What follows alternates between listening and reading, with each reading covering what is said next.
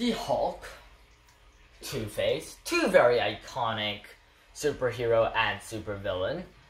They were based on this one really, really old book that I think we all know the name of, or at least heard of once. You saw the title. Hello, fellow Bookquesters! It is Iron the Bookquester. So today I have this classic Gothic novel, The Strange Case of Dr. Jekyll and Mr. Hyde, by Robert Louis Stevenson himself. And well, let's get right on to it. So, basically, let's start with the plot. I think everybody knows this, but just in case. So, there's a guy named Dr. Jekyll, and he has this impulse to do bad things that is not worthy of a man of his stature. He's a nice guy, he has friends, he invites people to his dinners, he's a perfect English gentleman, at least from the outside. And basically, he becomes obsessed with the idea that he could split his personality into two, into good and bad. So he managed to manufacture a potion that does that, and when he feels that impulse to do something bad, he drinks that potion and becomes Mr. Hyde. And when he's Mr. Hyde, he's not recognizable as Dr. Jekyll. So he drinks that potion, he becomes Mr. Hyde, he does all that mean things he wants to do as himself, and then he comes back to good old Dr. Jekyll. But then, things begin to go wrong. Mr. Hyde begins to change into Dr. Jekyll and take over his body, even without Dr. Jekyll taking the potion down. And that means that Dr. Jekyll now has to use the potion very, very regularly, even just to keep his consciousness alive and to keep Mr. Hyde at bay.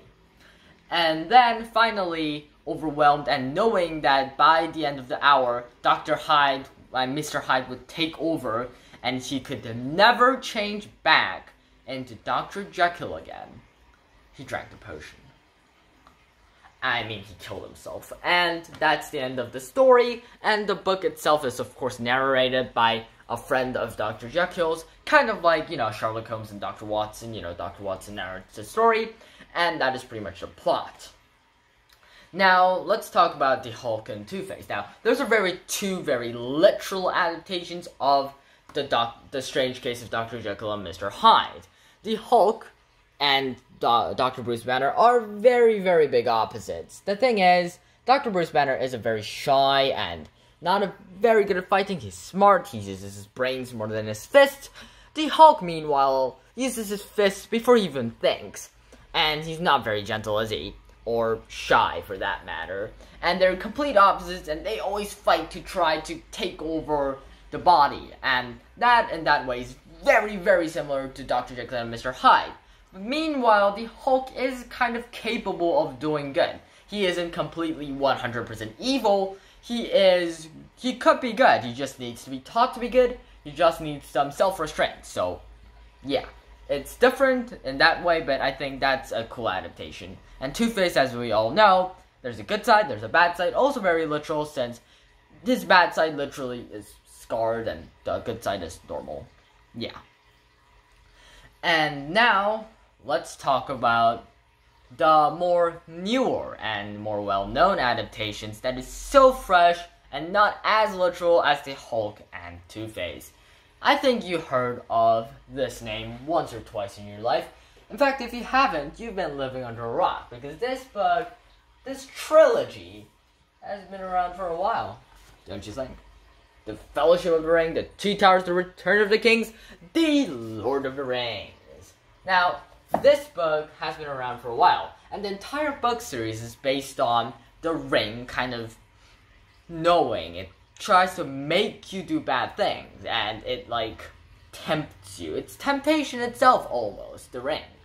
And it's basically about the fight between humanity's evil, the humanity's fall, humanity's bad side of humanity, and their good side, their loyalness, their friendship. That's what's fighting, and that's what's in play in the Lord of the Rings trilogy. In fact, the entire trilogy wouldn't even have happened if Isildur, the original guy who cut off Sauron's finger and got the ring, had just tossed it in the lava, and didn't get tempted and warded off the temptation. So I think that's a really, really fresh adaptation of Dr. Jekyll and Mr. Hyde. It isn't half as literal, but it's also very, very great.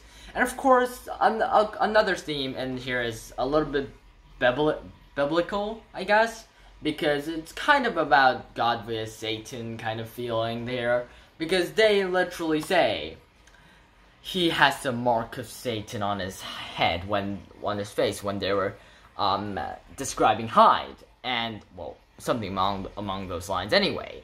And, well, yeah, because Satan is the one who kind of rejects the idea that God created them, or something like that, and he got kicked out of heaven. So that's pretty much it.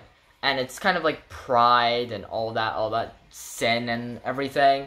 And that's kind of what Mr. Hyde is made of. He's a sinful man. He's a man who rejected his good side. It's just a pure manifestation of pure evil. And yeah, that is pretty much it. And also, if you had that magical potion without the side effect of, your bad side potentially taking over, if you had that potion, would you drink it or not?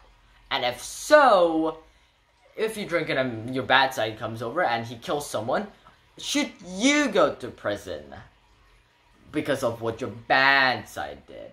What do you think? Write it down in the comment section below. And like always, your Bookquester, Aaron the Bookquester. Fun fact, Robert Louis Stevenson, he also wrote another famous classic that I immensely enjoy, Treasure Island. And if you haven't read either of these books, well, you've really been living under a hole for around a couple centuries as well. So you definitely should read these books. Classics are boring? You couldn't be more wrong. Well, some classics are, I mean. No offense, Shakespeare, but are you sure you wrote that thing in English?